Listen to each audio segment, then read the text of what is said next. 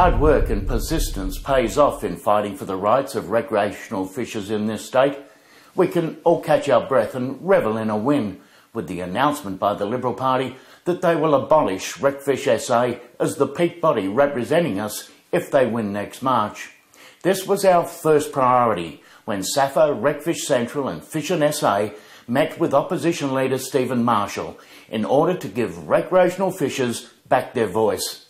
It's been a long time in the trenches lobbying against RecfishSA, which continually sold this state's fishers down the gurgler over marine parks. Not fighting for us when PIRSA slashed our blue crab bag limit by 50% and then 18 months later sat mute while PIRSA gave the pros back 50 tonnes. They killed us over the new arrangements for King George whiting and other bag limit cuts. And they didn't even have the brass ones to turn up at any of the regional meetings PIRSA held for its much heralded sideshow community consultation. Under this mob as the peak body, we have suffered greatly, and now they even entrench themselves further into the Labor Party enclave by slamming a Liberal Party policy that will actually benefit all recreational fishers.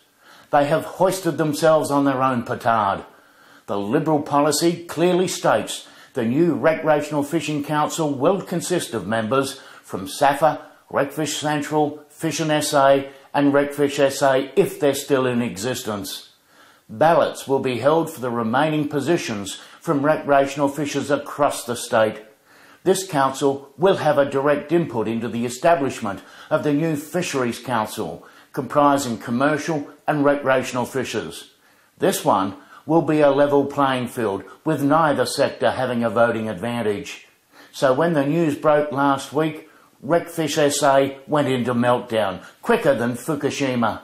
It posted anti-Liberal headlines across its social media sites and sent out a letter to its small membership base, tagged Red Alert. It claimed this policy removes the independent voice for recreational fishers from fisheries decision-making. Just hang on a minute. When has RecfishSA been an independent voice? It has always been a mute organisation unless PIRSA and the Labor government wanted them to talk up the positive impacts of massive cuts to recreational bag limits or marine parks. Its letter went on to say the Liberal Party did not contact RecfishSA at all prior to this announcement. Come on, let's put the cards on the table here. RecfishSA held a meeting with the Minister more than a month after SAFA, Recfish Central and RecreationalSA. Did not RecfishSA realise their days were numbered? Did they not think fishers would remember their sinister play on the marine parks?